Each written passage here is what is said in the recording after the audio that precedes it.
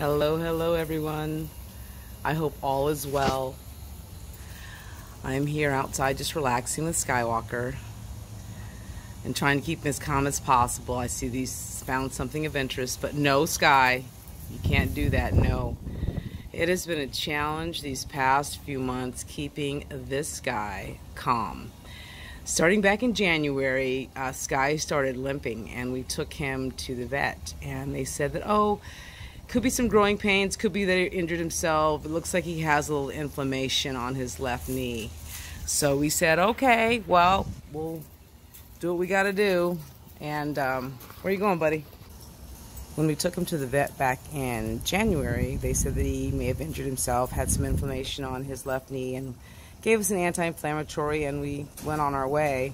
Well, he did not start getting better. As a matter of fact, he looked like he was getting worse. So we took him to, we couldn't get back to that vet because, oh my goodness, I don't know if you've been trying to make vet appointments lately, but there have been lots of people who've got new pets, including us, and there's just been really hard to get appointments. Anyway, we got another appointment with a different vet, and they said they withdrew fluid from his knee, both knees, and said that he definitely has inflammation on both of his knees, and recommended that we take him to see a surgical specialist.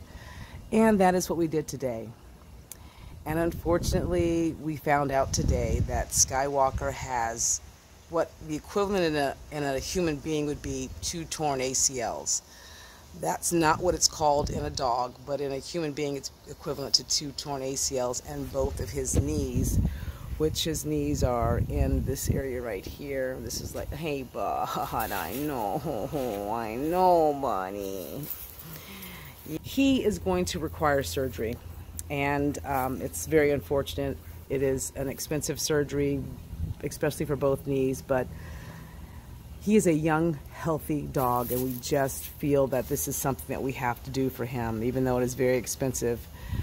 This is just something that we have to do. He's part of our family, and we want to have this done for him. They would basically put a pin in both his knees, shave down the bone a little bit, put a pin in so that it doesn't slide back and forth like it is currently. So that's what I understand of the procedure, but he needs it done for both knees.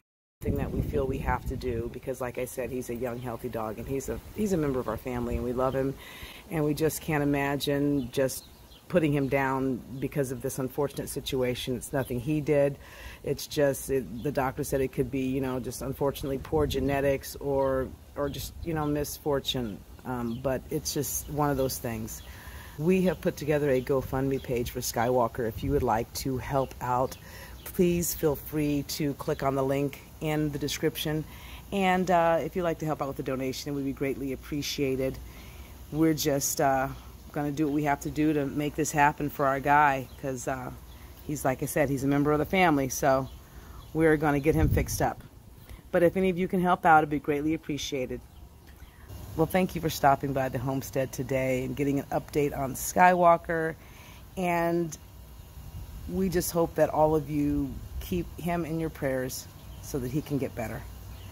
So that's it for today, folks. But as always, be happy, be well, and be blessed. Until next time, bye-bye.